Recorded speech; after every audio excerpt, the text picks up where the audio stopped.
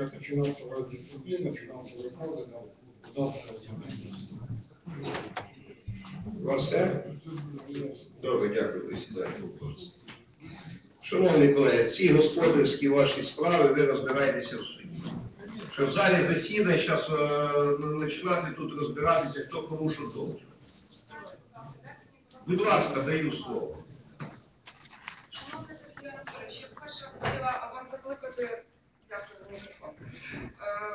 Ви знаєте, ви згадали про це і закликали мене до дисципліни.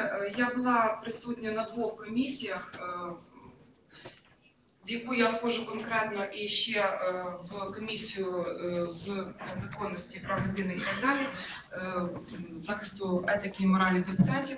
Щодо моєї роботи, ви сказали, що бути відповідальними не лише в сесійній залі, так, а й на окрузі.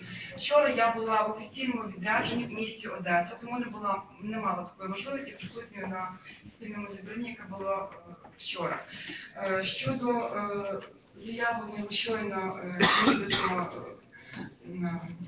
особистого питання, я думаю, що це просто недоречно, оскільки я поясню, що я маю на увазі недоречно.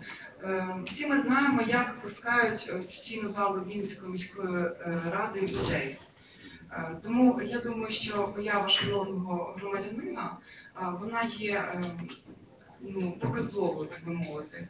І заклики, які лунали на мій бік сьогодні, що ви піаритесь і так далі, це я розцінюю як тиск на мене, як на депутата щодо моєї конкретної позиції.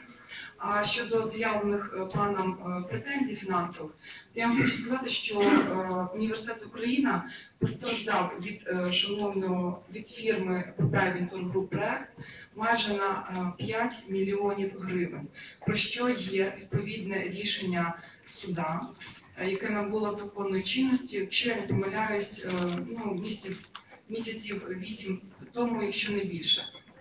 Тому, кого цікавить, можу продемонструвати. Тому закиди у якихось 200 тисяч гривень просто є смішним у зв'язку з тим, що на сьогоднішній день є рішення суду про 5 мільйонів гривень. Дякую. Дякую вам. Тому я і сказав, що ці всі питання треба вирішувати в суді, кожного свої аргументи. І в даному випадку, якщо є відповідна заява висновку тероризму, будь-який депутат, в тому числі громадянин, має право згідно регламенту подати вчасну заяву і зробити виступ. Тому ми виконали конституційне право громадянина. Дякую, шановні колеги. Значить, сьогодні завершуємо сесію. Сьогодні в 14 годині покладання біля пам'ятнику афганцям, 36-та річниця введення військ в Афганістан. Хто має можливість, просив би бути всіх присутніх і вшанувати наших воїнів афганців загиблих під час цієї